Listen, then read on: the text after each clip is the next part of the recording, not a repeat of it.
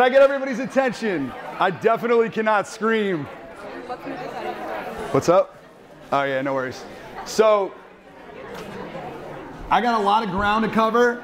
I get asked a lot about real estate investment, and I don't want to speak for all of you, but I'm curious. And you don't even have to throw your hands up for the first part, but me personally, I love when my agents invest. I think that part of being in real estate is we get into this business, and this business is obviously about helping people, and it's the American dream, home ownership, and all of that. But in my mind, I feel like the only way to true wealth and the only way to freedom is real estate investment. Like, I really believe that in my heart of hearts.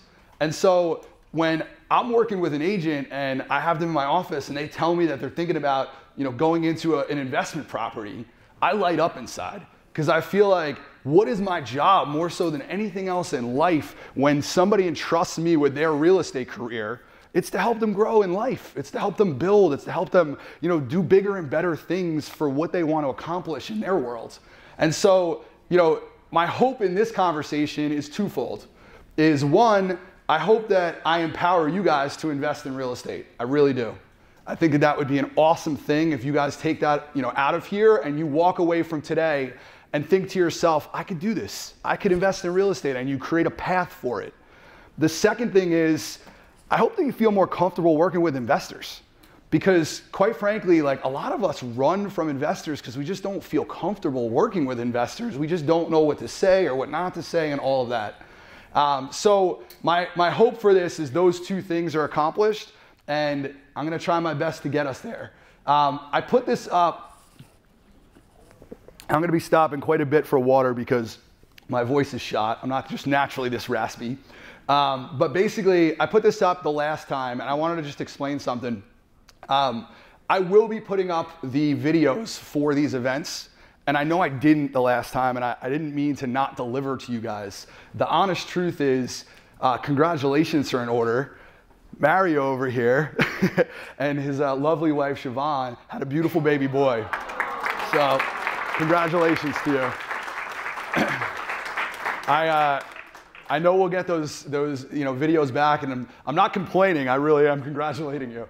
And while I'm on the topic, I actually also had a little baby girl. So, Francesca. I mean, there's nothing like bringing life into this world. It's a beautiful thing. I'm going to tell you my story about investment, because I think that hopefully it'll help you guys. The Brokers Open is the hashtag. I'm going to skip past that. I don't want to speak for all of you, but I think that when you start talking about money, people get a little weird. It's an uncomfortable topic sometimes. And there's a little bit of ego, there's a little bit of vulnerability that goes along with money. And I realized that what I'm about to dive into, and I'm kind of like I was thinking about Ellen when she was speaking, like, she just lays it all on the table. I'm very much that person. Like, I just feel like, let's just talk, let's be real about it, and hopefully we get something out of it. So I'm gonna go through some of the investments that I made and my journey of investment in the hopes that you pull something out of it. So we are gonna talk about money. There's zero ego to this, and I'm gonna talk about really what I mean by zero ego. I'm gonna actually go into my origin story, because I think it tells you a lot about who I am and where I came from. So my origin story starts with my parents. My parents, I would argue that I have the greatest parents in the history of time. Love them to death. I mean, they are such good people. They're such hard workers. I feel blessed. I won the lottery of life when it comes to them. But they grew up extremely poor, and dirt poor, standing on lines for food stamp poor. Like, they did not have means. They just didn't. They never went to college. They are not in real estate. My mom got her real estate license to help me on my team years ago. But they didn't have a real estate background. They weren't builders. They didn't have a trust fund. So there was no money coming to me in any way, shape, or form on that front. And quite frankly, they had a limited financial knowledge. They didn't have an understanding of how to invest. That was they were barely, they were trying to get by. They were trying to pay their bills and thrive in life and provide a good life for us. What they did give me, however, is way more important than the top section. they gave me their time, and they did. They were, they did everything possible for me. Love, strong work ethic, that's a big one. I'm gonna talk about that. Character, I think that they taught me how to be a good person. Shelter, food, clothes, all the, the basic necessities. Advice, and street smarts. They're both from Brooklyn.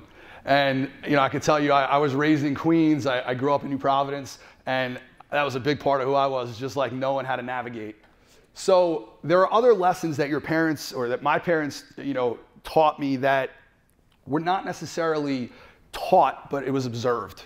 And when you think about what I observed, the number one thing that comes to mind is the George Washington Bridge. I watched my father take that bridge to work every day and go into the Bronx and go, and then eventually he switched it up and he was in the city. But he was getting up at 5:30 in the morning every single day. Like he worked for a contractor. He ran projects for large scale construction projects for the New York City Transit Authority. And, he basically was a worker, like unbelievable work ethic. And I saw him do this every single day. And I had a takeaway from that. I realized that what my father was doing was trading time for money. And I saw that and I respected it. I respected the fact that he worked his ass off. But I didn't want that. I didn't want to trade time for money. I didn't want to wake up at 5:30 in the morning. That wasn't for me. So number two, what I observed from them is savings. The one thing I got to give them credit on is they didn't go out and live above their means. That just wasn't who they were. They saved their money. Like they did what they were supposed to do in terms of making smart financial investments. And I don't even want to say investments so much as putting their money in the bank and not just blowing it on stupid stuff. Number three, they bought homes. I shouldn't even say plural because it was one home at a time. But those homes, those mortgages that they paid were for savings accounts. And they got the appreciation of those homes. And if it wasn't for the homes that they bought and sold through the years, our primary residents, we wouldn't be in the position that they weren't in the position that they are today. And they are in a pretty good financial position. So that appreciation over time, in some ways, saved them from a lot of poor financial decisions that they made. I remember my mom, she worked for AT&T. She got a pension, she got a buyout. And they gave her a lump sum of money. And they weren't even realizing what they were doing. That's like a financial thing for the future. They were living off of that, and she didn't go back to work. She wanted to stay home and help us out. They blew through that whole amount of money because downturns in the market and everything else. And it was really a stupid use of those funds. But the honest truth is they didn't know any better. They didn't know how to invest in anything. That wasn't what they were taught. So I was fortunate enough to go to Seton Hall.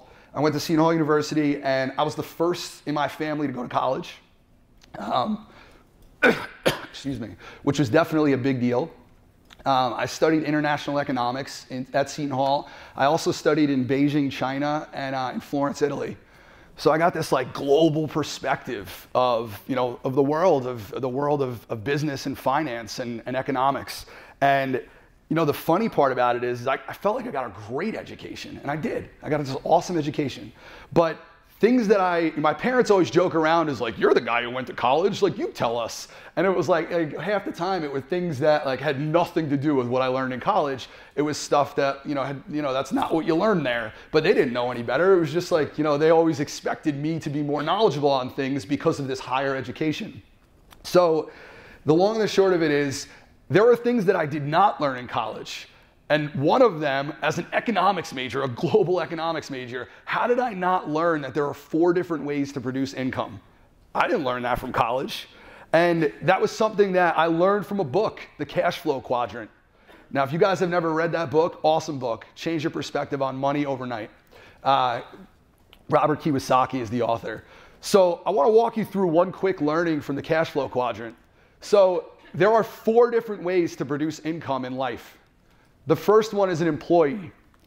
If you're an employee, you have a job. That's the way it works. You have a job. The next one is self-employed. You own a job. A lot of people think that they're self-employed. By the way, in real estate, we're self-employed. And we could look at it differently depending on you get on the other side of this, this quadrant in a second, but we're self-employed. And you could treat it like you're self-employed and just basically work that job every day and do everything you possibly can. And Quite frankly, that's what it is. It's a job. On the top right corner, you got a business owner. Business owner is, for those of you, and I'm not saying everybody should do this. Like clearly there are people, I'm gonna use Ellen as an example, who does not have a team. Like there are people that are solo agents that run their business like a business. But a lot of times we find the business owners in this business are people that are our teams. And the reason why is you own a system and people work for you. Now, the leap from the left side to the right side is dramatic, and I want to explain why. Leverage. So every one of us in here, we have the same limitations to our day-to-day life. We all have 24 hours in the day. We all have to sleep. We all have to eat. We all have to take a shower. We all have to do certain things that just take up time in our day. And when we are on the left side of this equation, like we're basically limited by that 24-hour period. When we move to the right side of that equation, well, now you have more than 24 hours in a day because you have other people that are working for you, and through your system, you're creating more time. The bottom right corner is an investor. Investor is your money works for you. And the thing about that is, that's where the rich people live. If you want to be rich, if you want to be wealthy, if you want to change your life and future generations, you need to be here. Have to be. It's not even an option. So with very rare exceptions, like, if you're a movie star, maybe you could be in, employee. Okay. There are very few people that fall into that category. Sports stars, like I understand that there are people that are there. With all due respect, we're probably not in that group. Investors where we need to be if we want to change generations to come and if we want to change our lives forever. So why is that so important? Well, if you break down the income statements of people that are, this is a poor income statement, and universally, people that are poor, they have a job, they get a salary from that job, that salary pays for their expenses, taxes, rent, food, transportation, clothes, whatever is left over, that goes to, potential savings maybe. Well, the biggest problem with that is, what happens if you break your leg? What happens? Because now you can't go to work. If you're a landscaper, working on a crew, like you broke your leg, you're out of work. Well, now you have a dramatic problem that causes all sorts of debt and everything else that goes on in your life. What about if the market turns? Like, right now we're having, potential recessionary period. Well, if we have a recessionary period, people are getting let go. You could read Inman, you could read, The Real Deal, you could read the Wall Street Journal. All of them are talking nonstop about the fact that, people are getting let go left and right. Just yesterday, Us, Anywhere, our brand, they came out with an article, 11% of, of the population in the last year has been let go. That's not a fun statistic to talk about, but it's true. We're in a downturning market. It just happens that way. So what happens is, like, when you're in that category of, job, salary, expenses, and then whatever's left over is what I walk away with, essentially you're vulnerable. You're in a vulnerable position. The middle class are a little bit different. The middle class, they have a job, it gets paid a salary, and then it scoops around to liabilities because they go out there and they buy a home and they have credit card debt and they have student loans and car loans and all of those different things. And it kind of like means that they have something. They have something that they're holding on to, and therefore they're a little bit above, let's call it like, like the poor, because they have a home. There's a difference there in terms of what that looks like. The problem with the middle class in America right now is they're strapped with debt, completely strapped with debt. Many of us in this room are probably strapped with debt, and it's not a good feeling. And part of the reason we're strapped with debt is, and I'm using this from Fight Club, but we buy things we don't need with money we don't have to impress people we don't like. It's true. It's very true. And the problem is like, if there's one thing that I learned from my parents, and this is what they did really well, is save. So that's part of this equation. Now, what happens with the rich? The rich, forget about their job. Forget about the salary that comes in. They start building assets. And eventually, and by the way, I understand that people don't get from this slide to the next slide overnight. So I don't expect all of us to wake up rich tomorrow and be like, I did it. That's not going to happen. It takes time to get to this. But how many of you guys are thinking about saying, you know what? I need to start getting assets. Because if I start getting assets, those assets will eventually take care of me later in life. Income comes from assets. That's what a balance sheet looks like for rich people. If you don't find a way to make money while you sleep, you will work until you die. Warren Buffett. And it's the God's honest truth. It's the truth. How many people, you don't have to put your hands up, but how many people could go to sleep at night and have money rolling in? Not a lot. Not a lot. I know I do, and I'm not trying to be egotistical when I say that, but I'm hoping that I push you in that direction as well. I wake up in the morning and I have like cha-ching, cha-ching, cha-ching, all different income that's come in from rental properties. So we're gonna get into that. How does that happen? Well, first of all, this young 21-year-old decides to get into real estate. I get into real estate, and one of the driving factors behind me getting into real estate is the thought process of, I'm not taking the freaking George Washington Bridge. It's not happening. I don't want that. I'm not waking up at 5:30 in the morning. I got better things to do with my life. No way. Now, I had the work ethic that my father had. I would bust my ass. Anybody who knows me knows I work 24/7. I do. But I will not be in that category. Like, I'm doing it on my terms, and I didn't want that life. I didn't want to trade time for money. So I get into real estate, which is like the most entrepreneurial business I could think of. And by the way, the thing I love about real estate is it's not pharmaceutical sales. It's not finance, and there's no disrespect to those two industries, but I really believe in home ownership. I believe in that American dream. I believe that that's like such a good thing for society. So for me, real estate is it. And I start learning some things. And I learn why to invest in real estate. And we talk about this, we should talk about this with our clients. If we're not, we're doing them a disservice. But when you start talking about why invest in real estate, you have to understand why real estate first. So let's say you have $100,000 to invest.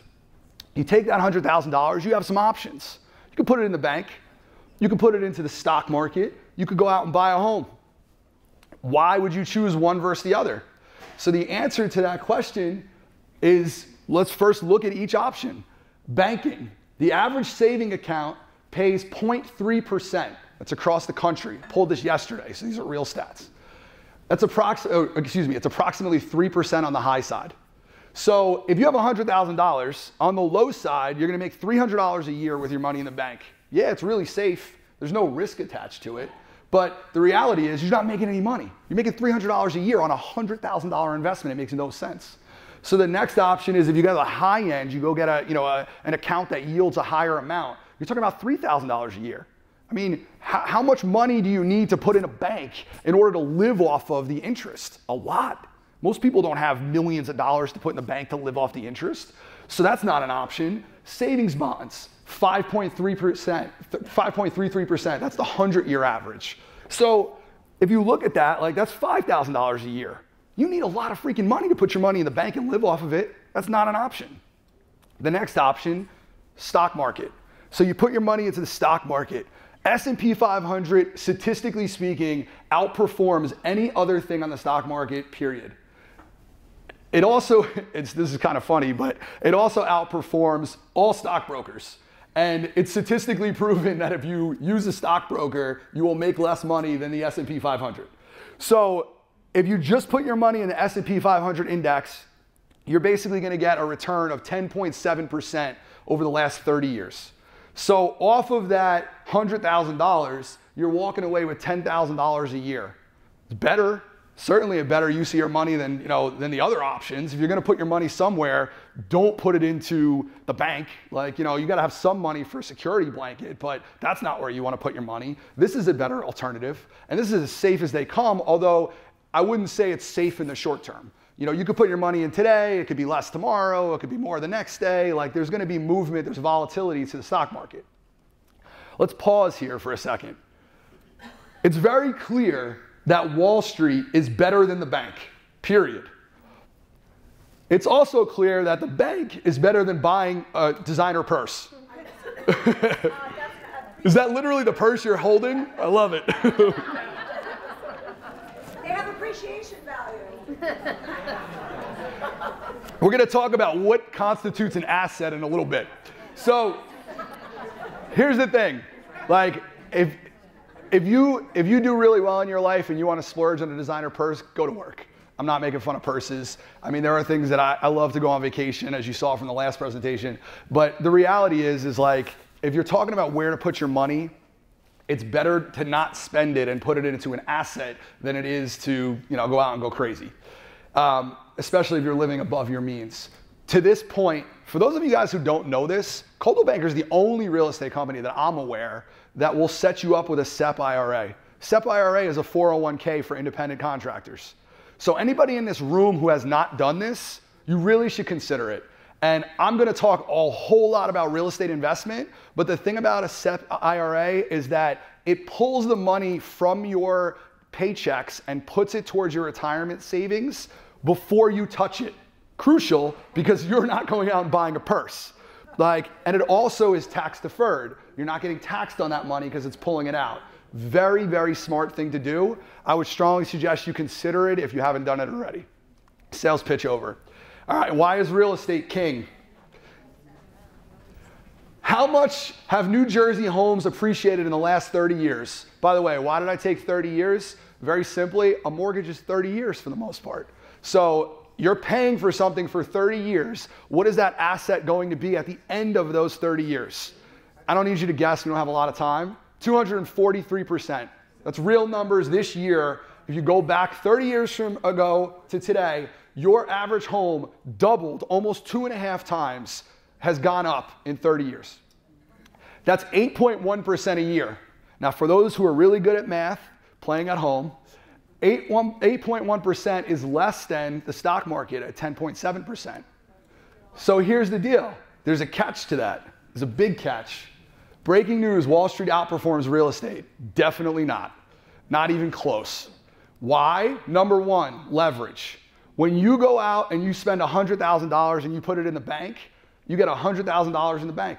And yeah, there's compound interest. I understand how that works, but it's 100 to 100. When you put it in Wall Street, it's 100 to 100 unless you're a nut and you're buying on margin. But for the most part, it's 100 to 100.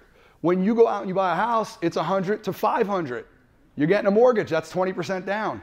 Could even be more extreme than that if you put less down. So now your $100,000 in either of these is the same amount of money. In real estate, it's not. You've just quadrupled it.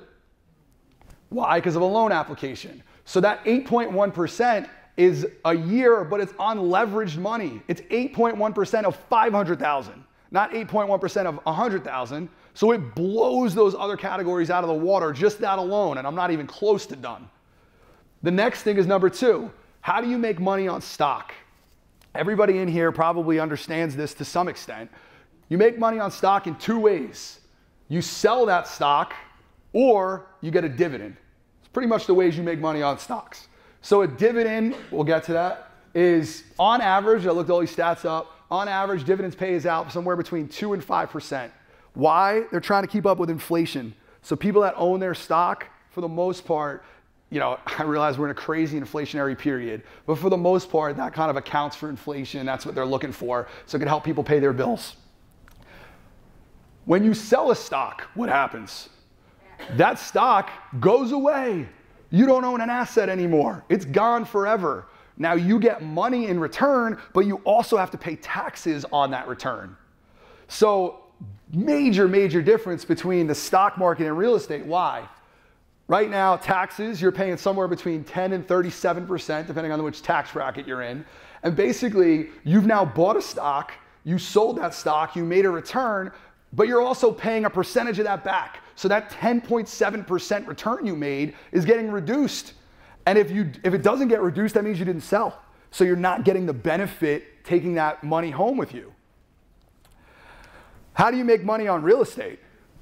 This is, for those of you who don't know, this is like the daily double. This is probably one of the most important points that you could consider in working with investors and being an investor yourself are this series of slides. So there's appreciation, there's equity buildup. I'm gonna talk about all these in a second. So there's appreciation, there's equity buildup, there's interest deduction, there's cash flow, and then finally, there's depreciation of an asset. So There are 5 ways to make money off of a real estate investment. There's also another bonus one that I'm going to talk about. Appreciation, we've already identified that on average in New Jersey, that's 8.1% a year. Equity buildup, I just took basically I took what do you call it? I don't know why I'm blanking out on the name. A schedule, I apologize, amortization schedule. I took an amortization schedule for a $500,000 house, down payment of 100 grand, the loan amount's 400 with a rate of 6%. You look at this, when you talk about equity buildup, every single month, this is what I was talking about with my parents, every single month they paid their mortgage, they were paying themselves every month. Because all of the principal that you're paying off, you own a little bit more of the asset, a little bit more of the asset, a little bit more of the asset. Interest deduction is what you're paying the bank. Now you're paying the bank and all of that you get to write off. Now I realize they changed tax laws, you get a percentage of it where you used to get the whole thing, what is it, $10,000, something like that. So it's a little different depending on where you live, that could be better or worse. But what I will tell you is, if you look at it from the perspective of being able to write off even the expense, you're getting the equity buildup, you're getting the amount you're paying, you're also getting the amount that you're not receiving, at least in the form of a write-off for your taxes. Cash flow, you get rent. That's what cash flow is. If you rent that building out, and I realize we're talking about investments, so if you're living in the building, you're not getting this, but cash flow is the rent that you're getting. Now you're taking that rent, you're paying the bills, and whatever's left over, that's cash flow. That's positive cash flow to be specific. Depreciation of the asset. Clearly I'm not an accountant, but what I will tell you, and go see your accountant, but there are 2 ways to depreciate an asset. Depreciation of an asset means the government defines that every home, residential specifically, has a 27.5-year salvage life. That salvage life means they feel like over time that home is gonna depreciate and you're able to write that depreciation off. They changed the law in January of this year a little bit, but for the purposes of what I'm saying, this holds true. There used to be bonus depreciation. I'm hoping that they reinstate that, but we're not gonna go down that road. So here's the thing. These 3 at the bottom, the ones that are in green, those, you get the benefit of that whether you sell the asset or not. God bless you. You're still getting the interest deduction. You still own the asset. You're getting interest deduction. You're getting the cash flows that come off of it. You still own it. So, think of like a dividend with stock. You're still picking that up. Depreciation of the asset, you still get that every single time. You still own the asset. Nothing's changed there. The top 2 typically are triggered by a sale, but not necessarily. And here's that bonus one that I was talking about. Number 3 is a cash out refinance. Cash out refinance means, let's say you own a home and it's a $500,000 property, the example I'm giving, and then it does 2.5 times, let's just make it 2 times to make the math easy, it's $1 million. Well, now it's worth $1 million after 10 years. You can now pull money out of that asset through a cash out refinance, and you still own the asset, but now you're getting cash out of it and you're just increasing your loans. Now, why would you do that? Well, why you would do that is, first of all, it's a type of refinancing in which the borrower converts home equity into cash. You now have your cash, you also have your asset. I would do it because now I would take that cash and buy another asset, and I'm gonna talk about that. So when you sell a stock, what happens? You lose all of that money. When you sell real estate, when you own real estate, you're still getting, you could do a cash out refi. Here's the craziest part about a cash out refi. It's your money. You're not borrowing it from anybody. You're borrowing it technically from the bank, but the reality is it's in your house, it's your money. So it's tax-free, it's a non-taxable event. So if you go out there and you own real estate for 30 years and then you put a mortgage on it and you pull $1 million out of that house, you now have $1 million, you have an asset, and the government's not taking a penny from you because it's technically your money. It's such a big difference between that and a stock. You can't do that with a stock. Number 4, inflation. We're going through some of the worst inflation we've seen, in my lifetime, except for when I was really little. So, the reality is inflation is, the price of bananas is more expensive, the price of gas is more expensive. That's why the Fed is going crazy with interest rates, trying to make this inflation go down. Guess what's also more expensive? Rent. When everybody's bills go up, what do landlords do? They raise the rent. because they're like, I got to pay for more of this other stuff. So everybody's rent is going up right now. And why do I tell you that? Because if you own real estate, it's the best hedge against inflation that you're ever going to get. When everything goes up, the rents go up. So now your asset is more lucrative than it ever was. And it's in keeping with inflation always. So you never have to worry about inflation. It's an easy thing to like pay attention to. If you put it in the stock market gets killed because people stop buying goods and services. We don't get killed in that period. Real estate goes up. The price of inaction is far greater than the cost of making a mistake. This is the epitome of what I did. So I'm in real estate for 8 years and I didn't buy anything, nothing. I was teaching people how to do this. And by the way, it was when the market crashed. So people were giving away houses. So clearly I'm not that smart, or at least I'm not a fast learner. But what I will tell you is I did learn over time.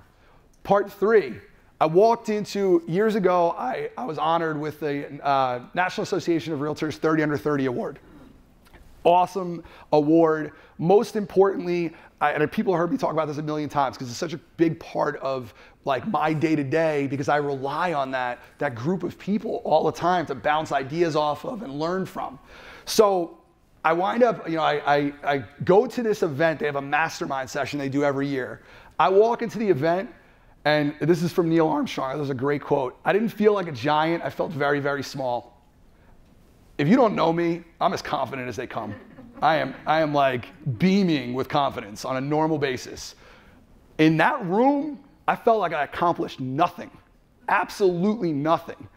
I mean, I was 30, 31, whatever it was. And, I felt like my business was like killing it. I was doing really well. I was winning all sorts of awards. I won this award. It was such a big award to win, national. And I walked into that room and these people were like just head and heels beyond what I was doing. They were, they were investing in businesses. They were investing in homes. They owned all sorts of properties. They owned brokerages, some of them. And I was looking around the room and I'm like, I might be the worst person here, in terms of my accomplishments, no doubt. And so, I guess the best way to explain to you is we all feel vulnerable at a certain point in time. That was definitely my point of vulnerability. I felt like I need to do something. And there was a guy that got up. To this day, he changed my world. His name is Bo Manchito. Excuse me. So Bo got up. He had a $100 million real estate portfolio. And he owned businesses, and he was a 30 under 30 just like me. And he got up and he started speaking, and he just blew my mind. Excuse me one second. He made it so simple. It was a simple equation. It was spend less than you make and invest the difference wisely. And it was that last part that I understood the first part because my parents were savers. I didn't understand the second part. But he got me to think differently about it. And there was other influences. I had a roommate that when I was in Italy that he owned brokerages and he owned investment properties, and he's the one who got me into real estate, if I'm being honest. And I saw what real estate investment was doing for him, and I realized this is crucial. I got to do this. So I'm 8 years into real estate and I finally buy my first house. Some of you guys have been however long you're in real estate, and maybe you don't own a home, maybe you do. But I bought my first primary residence. It took me 8 years before I even got to that point. I bought it. This was my house, dinky little house. I love this house, by the way. 4 bedroom, 2 full bath. I bought it for $415,000 was the purchase price. I put down $82,000, and I'm gonna tell you right now, it was not a steal. It wasn't. It was okay for the marketplace. I bought on a really great street. The house needed everything. And I just felt like, you know what? This is where I want to live. And it kind of checks enough of the boxes. And I say buyers are liars. Well, buyers aren't liars, because I was like, I'm never buying a buy level. I hate those style homes. Yeah, okay. So I bought a buy level, of course. Bought that house. That was 10 years ago. Almost 10 years ago to the day, right around there. Well, that's not true. A few months off. So 10 years ago, And that was the first house that I bought. It took me 8 years to buy my first one since being in real estate and knowing all the stuff that I had just talked to you about. Today, I own 8 properties. I own 11 homes and 50 doors, which is like rentable units. And I'm gonna tell you right now, that is skyrocketing by the minute. Like, that is going to continue to rise and rise and rise because I've gotten to the point now where there's enough passive income coming off of these other units that I could buy 1 to 2, 3, 4 houses a year. And guess what? It duplicates after that. So like, my point is like, I always think about like in the back of my mind, the 4-minute mile. Like it took like 40 years or whatever it was for somebody to hit the 4-minute mile. And then the next person did it like 5 minutes later. And then like a bunch of people crossed that threshold because they like, you learned it. For me, it was like, I needed to get started. And then I needed to learn certain lessons and I needed to make certain mistakes. And once I did that, it was like, all right, like it just like, opened up from there. So how? I'm gonna talk about some lessons and some things. One, the way to get rich quickly is to do it slowly. If it's too good to be true, don't trust it. I don't believe in a get rich quick scheme. That's not me. I don't do that. I think that what you need to do is you have to start somewhere. So start with one. Like, I mean, a lot of times people are like, how do you, like, you bought another house? Like my friends say that to me. And I don't even like, at this point, I don't even want to tell them. Like, I don't even want to say I bought another house because I'm kind of like embarrassed because they still have one house or they're renting or whatever. And like, there's zero ego in it. It's just like what I do. And so, when I mention it, like or it comes up in some other weird way, like they look at you like you're nuts. But like the thing is like when they say to me, how do you even do this? What do you do? I start with one. Just start. You got to start. So this one, let me talk about real stats off of this one. I told you, $415 purchase price, $82,000 down, not a steal. You know what? The update is that house is worth $800,000. Now I did put money into it to like fix it up and stuff like that, but it's worth $800,000. I got appraised for that number. I was able to do a cash out refi, which I'm about to talk about. About $385,000 in equity, 10-year stretch. So that's $38,500 a year on average that I'm making in equity, and that's in appreciation, excuse me. And quite frankly, that could change. Markets go up, they go down, so take that with a grain of salt. But I did a $150,000 cash out refi on it. And why? Because I knew that cash out refi, the way interest rates were, I was paying attention to this at the time, and the way interest rates were, that $150,000 cost me $200 a month. Literally, $200 a month. And so I was like, wait a second. For $2,400 a year, you're gonna give me $150,000? I'll take that bet. Give me that money. I took that money and I put it into an investment that I knew damn well was gonna get me at least $2,400 a month, or $2,400 a year. In fact, it was like $2,400 a week. Like it was, completely night and day. That's how you build. I've lived there for 10 years. I don't want this to be overlooked. When was the last time you lived in a stock? You don't live in stocks. Like you don't have any use of a stock. I got to live there without paying rent. I got all of the benefits that go, with interest and depreciation and all of that. All right, I'm gonna stop for 1 second. It's 1 o'clock, and I am nowhere close to finished. So I'm gonna give every person in here an option, and you will not offend me in the slightest bit. You could stay and listen to the rest of what I got to say, and I'm gonna do it for those who want to hear it. Or the next room behind us is where lunch is. And you're welcome to get up and eat lunch, and you will not offend me at all, I promise. I told you 1 o'clock, so we're gonna stick to that, but I do wanna go through this because some people wanna hear it. When you look at number 2, if you wanna plant a forest, this is a really interesting lesson that I've learned. So if you wanna plant a forest, the concept on this is very simple. I had this idiotic idea, a lot of hungry people. No, I'm just messing with you. I had this stupid premise that I was going to pay these houses off. Like, I'm gonna just pay as much as I can on this mortgage, and I'm gonna get to be zero debt. Stupid. Like, why is it stupid? Because you're not leveraging your money. You might as well go buy stock.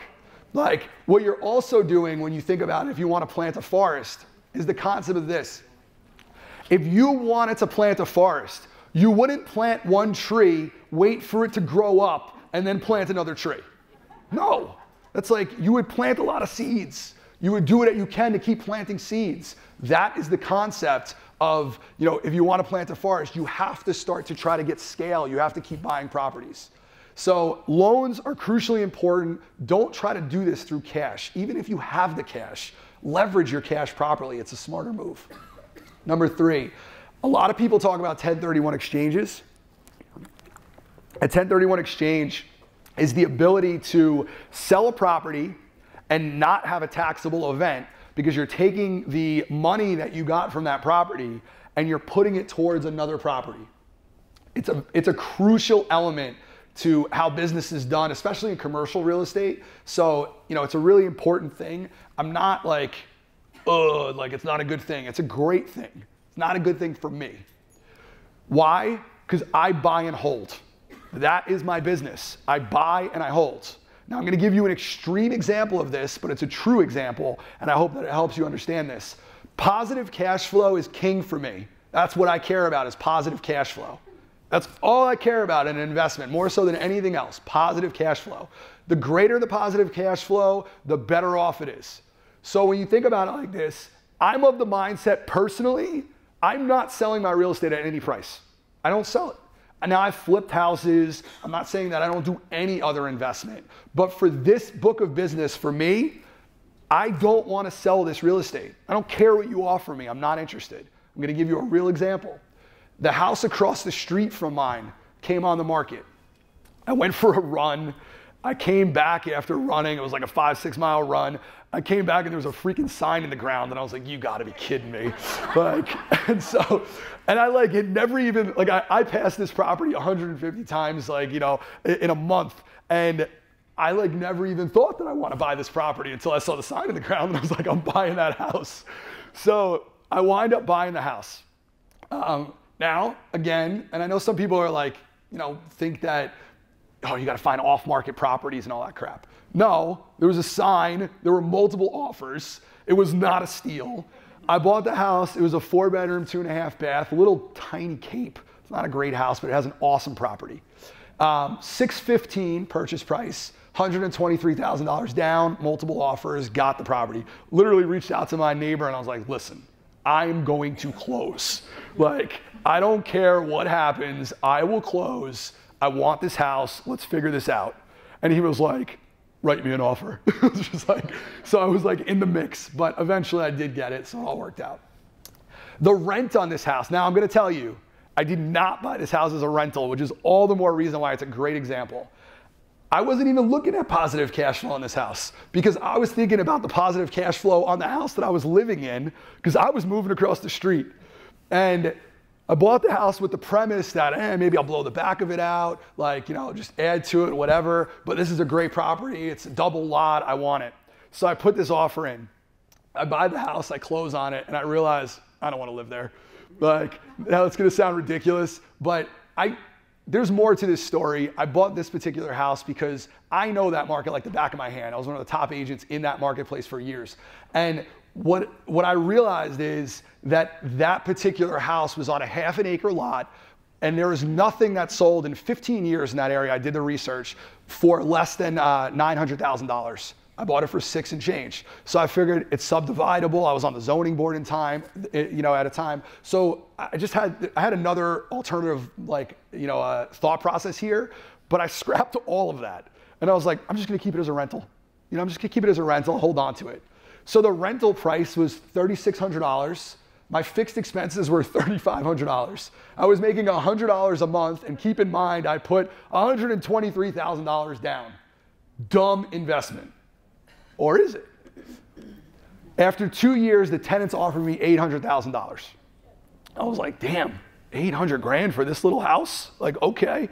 And then I thought about it. I was like, nah, I'm good. I want to keep it. So I kept it. The new tenants rented it for $4,600. This is 2 years later. So rental prices gone up. Now I rented it for $4,600. I refied because rates were great at the time. Now I got my cost down to $3,100, which means I was making $1,500 a month, $18,000 a year.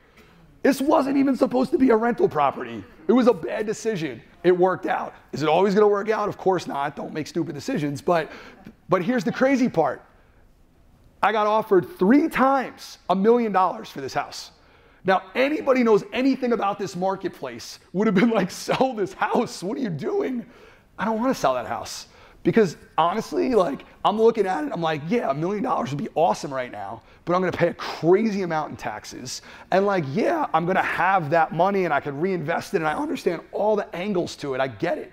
But the $1 million doesn't do it for me right this second, because that's not my goal, that's not my end game. What I wanna do is this, positive cash flow. I get $18,000 cash flow, $123,000 down. I'm making a 15% return on my money. That's better than Wall Street. It wasn't even a good rental. It's better than Wall Street. And here's the crazy part. Where are rents going? Is this investment going to become better or worse long term? It's getting better every year. Every single year it's going up, because rental prices aren't going down anytime soon. They're going up. My fixed costs for the next 30 years are the same. Number 4, choosing the investment. I get more questions on this than anything in life. How do I choose the investment? Which one do I do? Where do I put my money? That kind of crap. I think the question becomes that of goals and risks. So I really am of the mindset, investing's not gambling. And if you're making investing gambling, you're screwing it up. It's not gambling, it's strategic. And there are things that you could think about to make it strategic for yourselves. I am never going all in. I'm not that type of an investor. I'm not like, oh, I gotta get this house so badly. I am going to risk everything to get this house. That is not me. I am so risk averse, it's not even funny. So for me, like that whole concept of like, if this is a problem, I'm going to go bankrupt, or I'm not gonna be able to feed my kids their food, like that's never gonna happen to me, because I don't operate that way. I'm gonna use this example, and this is the reason why I never go all in. I bought a bed and breakfast down in Ocean Grove. It's like right across the walking bridge from Asbury Park. Awesome spot. That bed and breakfast, when I bought it, it literally was like, we bought it, we did all sorts of like, we started to like do construction, we were doing construction on this project, and like right in the middle of construction, COVID. And I was like, oh my God. Like, you know, do we rent it annually? Like, what do I do? I don't know. And then like, we started doing construction, we're finishing it and whatnot, and we made in renovating it, we got a permit for P-tax is what they're called. They're like, you know, air conditioning and heating units on the side of the house and all that stuff. We spent $15,000 installing these P-tax, and we didn't realize that in Ocean Grove, a permit is not good enough. You need a permit, plus you need approval from the Historical Preservation Committee. And we put holes through historical sheathing, which was awesome. So I basically walked in front of the firing squad, known as the HPC, and I'm like, oh, I was on a zoning board, I know how to handle this. Yeah, right. They basically threw tomatoes at my head. And I mean, to the point that they were like, get out and fix this. It was 15 grand, like this, gone. Like, if I was all in, I would have been screwed. Like, I wouldn't even have known what to do, but I wasn't all in, and I'm just telling you, like, don't put yourself in that position. It's not worth it. Things are going to go wrong. Those mistakes you'll learn something along the way. Believe me, I'm better for those mistakes that happen. This is another one that I bought in Ocean Grove. This is a 17 unit apartment building. So this one, I bought this property, and I had a partner on this. And the partner says to me, oh, I got the lending down, don't worry about it. Like, I'm in real estate. My partner's not in real estate. And I was like, oh, you got it? Oh, yeah, my father knows this guy. Like, we're good. Don't worry about it. How I fell for this dumb decision, I don't even know. But who his friend was a mortgage broker. And we get to the closing table, and the guy's looking for $15,000, give or take. And I'm like, I can't believe this happened again. Like another $15,000 out the window. Things are gonna go wrong. I'm just using that as an example, but like, things will go wrong. You're gonna make mistakes. Hopefully you don't make the same mistakes twice. The appreciation of 8.1% a year. That to me is cake. That's the extra. I'm not banking, I'm not investing based on appreciation. I'm not speculative. I'm not looking at an investment and saying to myself, like, see that investment over, see that town over there? I think it's gonna crush it for years to come. So I don't care about passive income. All I care about is like investing in that house. Never, never. Like for me, it's like, what do the numbers say? Is it going to cash flow today? If it cash flows today, I feel very comfortable that it's gonna cash flow in the future. Rate of return is what I look at. Specifically, cash on cash rate of return. All of these people that talk about cap rate and all this other stuff, it's stupidity to me. Cash on cash return is a very simple equation. You don't even have to look at the equation, you'll understand it. When I put up $100,000 right now, what am I getting back in year one? How much cash is coming back to me at the end of the year after I pay all my expenses? When you look at cap rate and some of these other things, it doesn't account for expenses. It doesn't account for those things. This does. Cash on cash return is king. It's, I spend 100, how much do I get back? Now the question that always follows this, and every time I talk about investment, is, well, what's a great cash on cash return? It's hard to say that because it depends on what you're trying to invest in terms of real estate. What I will tell you is I have several investments that are over 50%. Like literally, and now think about that, like I have a 30-year mortgage, and I made my money back in 2 years or less than 2 years. Like those are great investments. I'll take that all day long over the stock market. I'm so sorry, my voice is shot. Where do I find my properties? Most of the houses I bought were the MLS. So when you talk about, oh, I need to find off market, no, you don't. Like, believe me, there's plenty of opportunity out there. You just have to be smart and look for it. I believe very firmly in adding value. And so there are different ways to add value. And I will never go out and buy, some people do it, God bless them. I'm not going out and buying like, you know, a brand flip. Like, why? They're making the money off of that, not me. Like, I'm gonna add value. So renovations is one easy way to add value. If I could renovate and I could change things around and be creative on how I'm using space, awesome, all the better. Next thing is marketing. When I bought that bed and breakfast, I realized he sucked at marketing. He like literally had like a crooked sign on the front of the building. The pictures looked like they were selling antique furniture. Like when I started to look through it, I realized like, why is he like, I wouldn't want to stay there for one night. Like, of course his business model and his, you know, his return looks the way it does. The second I got in there, I got professional pictures done. We cleaned the whole place up. We made it shine online. It's what we all do for real estate. We made it shine online, and then magically, we did 2.5 times the revenue that he did for 25 years in owning the building. We did it in the first year. Why? Because marketing is a part of it. You gotta add your value. Next thing is just being creative and thinking about things differently. Use is a big part of this, especially when you get into commercial properties, obviously. Like understanding that your use and what your allowances are. Are you allowed to do transient rentals? Better, like think of like Airbnb. Are you allowed to change a space from residential to commercial? If you start getting into the uses of a particular building, people might not get creative. The last owner might never even thought of it. And now all of a sudden you created this use, and that use has a much greater return than the use that it was currently used as. This is a building that I bought in upstate New York by Gore Mountain. It's in North Creek specifically. So really cool building, you know, 100-plus-year-old building. And they got terrible commercial rents. The first floor was a commercial space. So the 2 top levels were residential. You got great rents for residential because people go up there for all sorts of reasons. They go up there to ski. They go up there to like look at the foliage. They go up there, believe it or not, for they have some of the best whitewater rafting in the country because it comes right off of Gore and it goes right into the Hudson.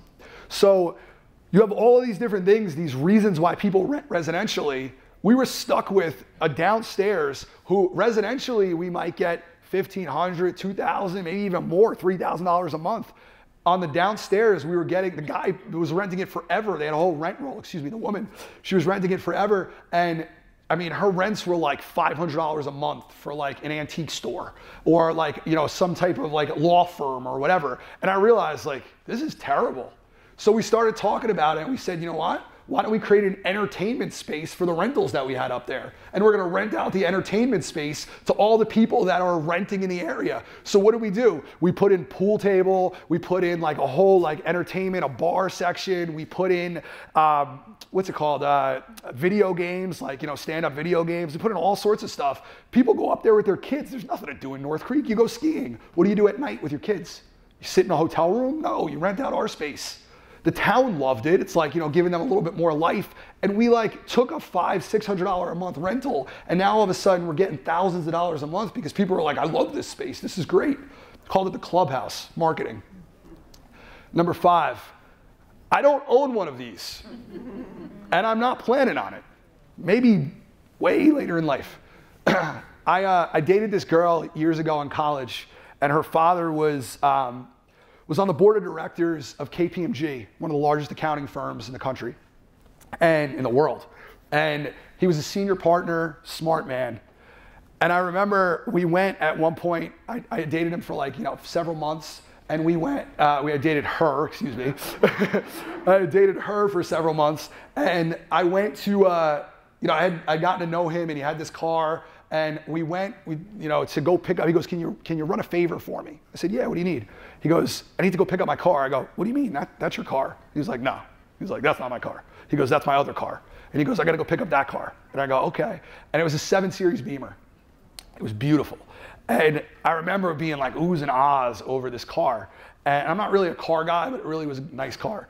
And he goes, Mike, can I teach you something? He's like, you're with my daughter. He's like, you know, you seem like a smart guy. And he goes, don't buy toys.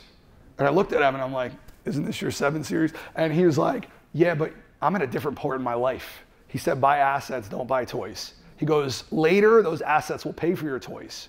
Don't buy toys. That's a toy. That's not an asset. I don't care how beautiful it is. I don't care how many people turn around and look at you when you drive it. That is not an asset. I still live in this little dinky house. I could easily afford most of the houses in town, probably all of them, with very little exception. I don't live in any of those houses. I live in this house because I don't need it. Well, now I do, but I mean, and ultimately we are gonna buy a bigger house, but like, I just didn't need a whole lot. And quite frankly, I bought that house, like my wife's a teacher, we bought it on her salary. It wasn't even accounting for my salary because I knew I wanted to invest in real estate. Positive cash flow is everything. So I also work for Coldwell Banker, if you hadn't noticed. And I get an income from Coldwell Banker, that's my job.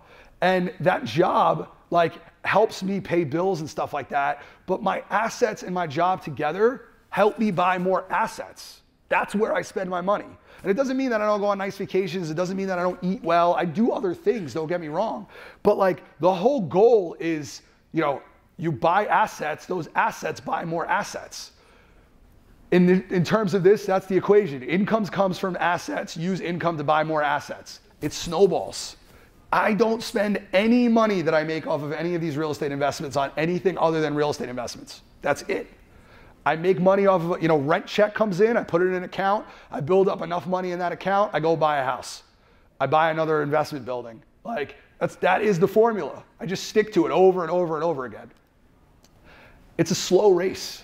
You're not gonna get there next year, but I'm just gonna use myself as an example, and it's a small example. I don't have like this real estate empire by any means, but when I think of like myself and I try to teach this to other people, like I went from having no real estate and having all this understanding of the real estate market to buying one house and then using it to propel all of these other purchases to having over 50 rental units in the last 10 years.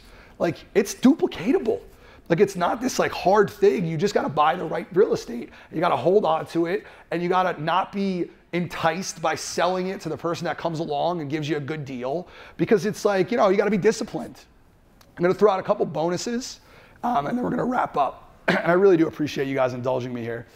So some lessons that I learned. I do have partnerships. Not every property that I own outright. Strategic partners are a good thing. I'm gonna use the bed and breakfast as an example. Do I look like I have time to operate a bed and breakfast? No, I don't. I have zero time. So I have an operating partner who helps me run the bed and breakfast, and he takes care of some of those things. Crucial. I could never get into that business if it wasn't for him, because him and I together make a great team. I'm great at the marketing. I have a better balance sheet to go out and actually buy more real estate than he does. And together we figure it out. So crucial is you gotta have operating agreements that read properly. This is not one that you take lightly. You could screw yourself over by going into partnerships and not going to an attorney. You guys have questions about operating agreements? I am not an attorney, but I could try to help you as best I can. A little bit of a formula that I always try to do when I refi a property. How do you figure out how much money to take out? Because I had more equity in some of these properties. I could have taken more out. Well, my formula was, I'm not taking all my equity out because I don't want to screw myself up if I move out of this house or if rental prices go down in any way. Not that I think that they will, but like markets do shift. You know, you might get a glut in the market at a certain time. So for me, it's a 25% margin. Like 75% is the reverse of that. You know, fixed expenses should be a maximum of 75% of rent. It's a very easy formula. You take your fixed expenses, you figure out what rent is, you take 25% off of that. That's where your fixed expenses need to be. So that's what I would account for. Don't reach, I kind of alluded to this before, don't put yourself in a bad position. Be smart about this. Don't wait to buy real estate. This is a big one. A lot of people are like, oh, I'm gonna time the market. Oh, you are? Because like, if I knew how to time the market, I'd be a multimillionaire. Because everybody feels like they're gonna time the market. You're not timing the market. We have no idea what's gonna happen.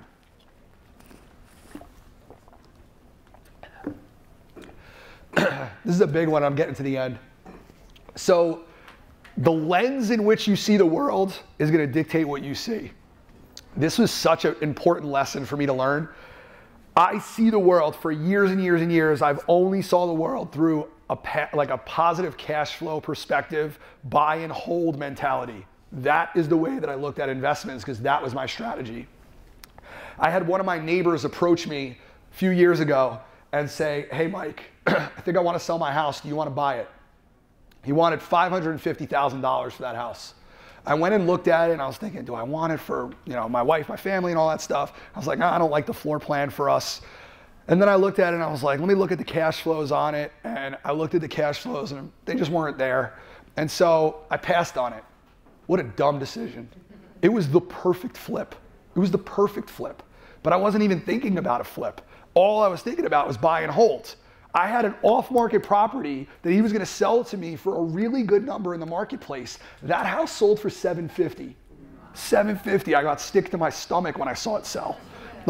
Because I was like, oh my God, that's $200,000 that I just gave away. Now I realized that there's money to fix it up and all that stuff, but I would've got a really good return on that, but I was seeing the world through the wrong lens. Don't look at real estate through one lens. There are a lot of different lenses. There's a buy and hold lens, which I've been talking about, because that's my favorite. An offshoot of buy and hold is short-term rentals. You have annual rentals, you have short-term rentals. I own both. I own multifamilies, I own single families, I own commercial buildings, I own a farm, I own all sorts of weird things. Bed and breakfast, hotels. I'm under contract on a bed and breakfast right now. I love the short-term rental business, love it. I think it's a great business for me personally. It's not for everybody, it's a little bit more hands-on. Some people want an investment that's gonna be an annual thing. Those annual things, in many cases, have a lower return. That might be okay for you. You have to figure out what your returns are and what you're looking for. Flips, I obviously, everybody knows what those are. Wholesale is another one. I don't particularly love wholesale personally, but there are instances where, if I had bought that property for $500, $550, whatever, and I didn't really want to do the work to it, I could have probably found a buyer that would have paid me a lot more. The one thing I'm going to tell you, and this is not part of my presentation, this is just being real. I do not mix business and investment. Anybody who's in my office and has been for years, I have never once been like, oh, that's a good property. Let me try to buy that off market. I don't do that. I never, ever, ever cross that line. And for me personally, I would never cross that line with a client either. So if I walk into a seller's house and they tell me hey, I want you to list my house, I wouldn't be like, oh, I'll buy it for that. I personally don't like that. Some people do it, and that's fine if you do. within reason. You got to make sure it's, you know, you're doing it like above board. But to me, like when I approach an investment, like I'm not wearing my realtor hat. I'm an investor. Like I'm looking at this for me personally. To each his own on that, but that's just who I am. Like I just want to be able to sleep at night. I don't want my clients to think that I'm trying to work them to make money. That's just not how I operate. What are your goals? I think this is the biggest thing, and this is really where I'm going to end. I'll tell you where my goals are. It's a little sappy, but it's the God's honest truth. I have like 2 goals that I think about when I invest. These are my 2 goals. And I'm not leaving my wife out of this, but I'm going to explain in a second. So the left side, my parents, like I said, they were dirt poor. They got themselves to middle class. I love that about them. I love what they've been able to do. I want to take that baton and take it here. I want to bring it to that next level, which brings me to the right side. The right side are my kids. If I flip a house today, my kids are probably not going to benefit from that money. Maybe, but usually it'll get spent in some weird way. Go out and buy a, you know, Louis Vuitton bag or something. But the truth is like usually that money is going to go. Like if I hold properties, they're getting them. And rental prices are going up because I was an economics major. Scarcity. There's only so much land and not printing more land. And the population in this area just keeps growing and growing and growing. It's a population center. So that's going up. Land is staying the same. It means prices are rising. And they're going to continue rising forever. And when I hand those properties over to those girls, they're going to be in a position where the rental prices are going to be so much higher than what I can even envision today that it's guaranteed to work. Like there's no question about it. And then they can live the lives that they really want to live. That's it.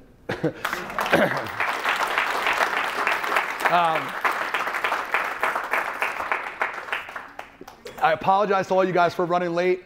I do appreciate your patience. The next one we're going to do is February 15th. I will push out a link on that. Lining up the speakers is the only reason why I didn't put a link out. We do have lunch in the room behind us, and thank you guys so much for coming. I really appreciate it.